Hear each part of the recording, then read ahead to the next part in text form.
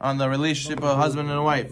He's gan tzarich litchazek l'oret ahava. L'man lo yiyu bana b'nei tnuah chas v'shalom. A person has to cultivate the love between him and his spouse, so his children, chas v'shalom, not be the children of a hated wife, chas v'shalom. According to the Tzara Agra, according to the effort is the reward. So the more effort you put in the marriage, the more reward you will see both of you growing into spiritual heights. And the way to make a safeguard from not going into quarrels, to get into fights at home, a lot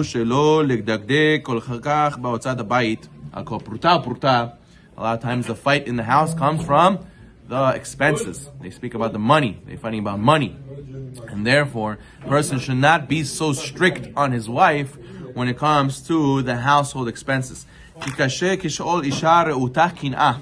says that a jealousy that the woman feels when she sees her friend's son has something that she doesn't is as hard as the grave, says the Pele Yoetz. We have to know that a woman, it's not that they're super materialistic. It could be sometimes they are, but not all women are materialistic. Rather, the fact that the women usually are the homemakers, so therefore they have more of a connection with the society and the social standing. They're more concerned about their social standing, so therefore they feel they need certain things to make their house and their children look a certain way. So therefore it's very important to them, and a person has to understand that, and therefore shouldn't be super stingy with her. Obviously, if a person doesn't have money, he can explain to his wife, I don't have money for it, but he's talking about where a person is just being cheap in general with his wife, and he thinks that, oh, you don't need this, you don't need that, that's it, I'm canceling your Amazon, you love Amazon, you already should say, you spent so much on Amazon, you have to make Birkat Amazon already, Birkat Amazon. So, you have to stop spending, it's for this, we don't need this, and that. So a person has, and she feels it's important, and she can explain to him why it's important, he should hear her out. He shouldn't be so quick to just cut her off. Rather, he should not be critical about the expenditure. Person who needs to spend more money on his home than he thinks he does. A person should be vigilant to increase the status and the comfort of his home according to what Hashem blessed him.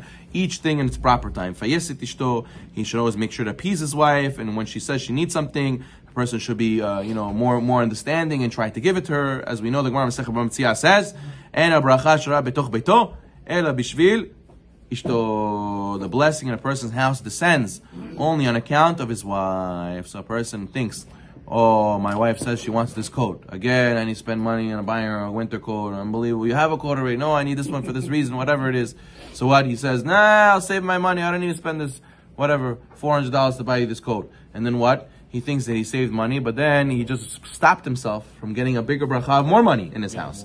Because the bracha is in your house when your wife is happy and has what she needs. So therefore, bracha is b'zchut the wife. Gadol shalom bayit ad she'utar limchok Hashem hagadol yiten shalom b'nei sheishto. Person has to remember that Hashem, He allows his name to be erased for the sake of shalom bayit. So therefore, a person shouldn't be the one who triggers shalom bayit in his house, rather be the one who makes shalom bayit in his house. Lechen, no bekoach yigbar ish la'avir ra'a mit beito l'shot shchina beito. Therefore, a person should put strength into overcoming strife and allowing Shekhinah to take root in his house. Also, it means that a husband, part of Shalom Bayit, is not to wander off. Some husbands, they wander off. He goes, I'm going to Mincha. Oh yeah, I know you're going to Mincha. Then you're going to disappear for 3-4 hours. Then you're going to end up here, end up there. I don't see you. And then that's why the wife starts saying, I don't want you to go to Mincha, because she's scared that he goes to Mincha, he's not going to come home till who knows when. So therefore, it's not good to go and let yourself say, I'm going somewhere, and end up wandering off somewhere else, because then they're not even going to let you go to important things. So therefore, besides the fact you bring harm to yourself, you're causing physical harm to your wife. You're making your wife suffer and emotionally distress from this, that she wants to be next to you, and you're separating from her. And she lives a life of deprivation. So therefore, a person should avoid separation as much as possible. It used to be people used to travel far away for business, and they used to have to make sure that their wife shouldn't be suffering, that she would be alone for many months on end. He has to at least send her a letter. He has to, sometimes during work hours, people don't answer the phone, they're busy with clients, and the wife feels, neglected. It's very nice to send her a letter. It would be a letter or a text message, something, I'm thinking about you. Yeah, how are you? How is your day going so far? This gives a big pick-me-up to the wives. And when you don't contact them the whole day, you just come home. So them, they feel like you didn't think about them, you feel like you neglected them, they feel like were deprived of a husband. So therefore, a person has to have that in mind. He says you should send some gifts. You should send maybe a teddy bear. You should send a box of chocolates every once in a while to say, I thought about you. I know you're very special to me and whatnot, in order that a person should bridge that gap that sometimes his wanderings and his business takes him away from his wife. This is a great mitzvah, whether he does it occasionally or whether he does it often. So you see, the two things cause major shalom bayit from the husband's side. We're going to get to the wife's side soon, but the husband's side, the Pele Yoetz says, A, it's being very cheap with the wife and being very meticulous on every little penny on the expenditures, and then B is the fact that a person wanders off and disappears for hours on end and she doesn't know where he is. She texts him, where are you? He says, I'm coming home 5 minutes. 5 minutes become 1 hour.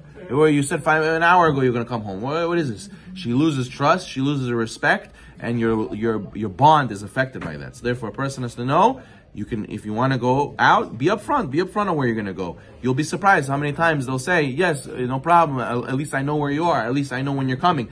But the worst thing is false expectations, false hope that we breed in them, and then we let them down time after time again, and this breeds a lot of lack of shalom bayit. So therefore we should zocheh to be able to spend time with our wives, be upfront with our wives, and be giving, because the bracha in our house is b'zchut the wife. Baruch Adonai Olam.